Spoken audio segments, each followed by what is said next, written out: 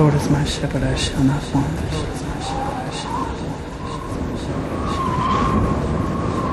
The Lord is my shepherd, I shall not want. The Lord is my shepherd, I shall not want.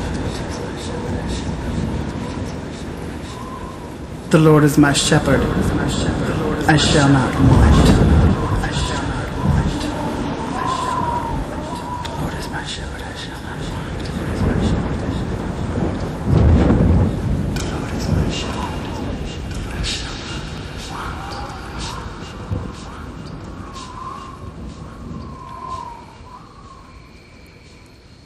Grandmothers bring a flair of old-world femininity to a family. That is one essential quality that has become a mere memory in my family history. Grandma Anna and I weren't close, but my maternal grandmother Margaret and I were very close. I can recall being a mere 10-year-old boy and calling her daily on the telephone. At the time, it was burdensome, somewhat of a duty, because my mother told me to call her every day.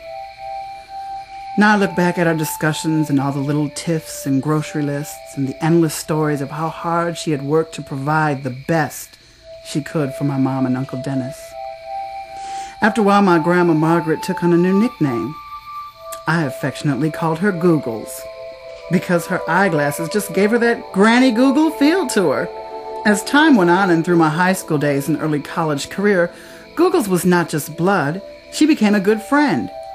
My parents and I moved into the flat under her in 1989. Over the next few years, we grew closer. She trusted me with her money and her opinions on life, love, and the movies, which were as rich as the fine chocolates she so enjoyed to eat. Every now and then, we had a disagreement, and there were times I wish I had been a little more honest with her, as she found me to be trustworthy to a fault. But overall, I haven't many regrets, except one.